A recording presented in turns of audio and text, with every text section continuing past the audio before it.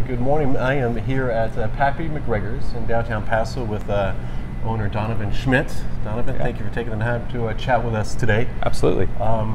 It's been a bizarre 18 months, to put it lightly, but you guys have succeeded and your doors are still open. So what have you guys done differently? Because you go to other towns and there are vacancies. What have you done differently here to kind of survive, I guess? Really put our employees first. Like every decision that we made was to keep them working and keep the businesses going.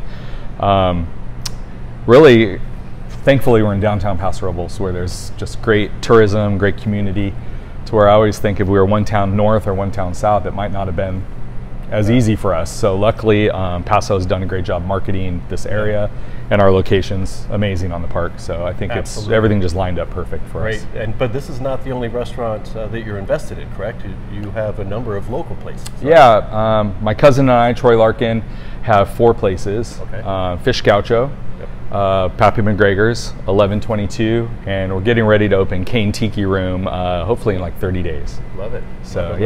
Yeah. You'll have some Mai Tais there. I'm a big fan. I was just in Hawaii and I probably drank my body weight in Mai Tais in a week. So.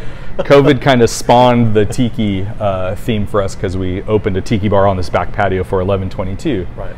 And it kind of opened our eyes that maybe there's a market and people just love the theme and the drinks, and we're going for it. Love it. Cool. Yeah. Well, let's chat about your speakeasy in just a second, okay? Absolutely. Cool. Thanks. Yeah.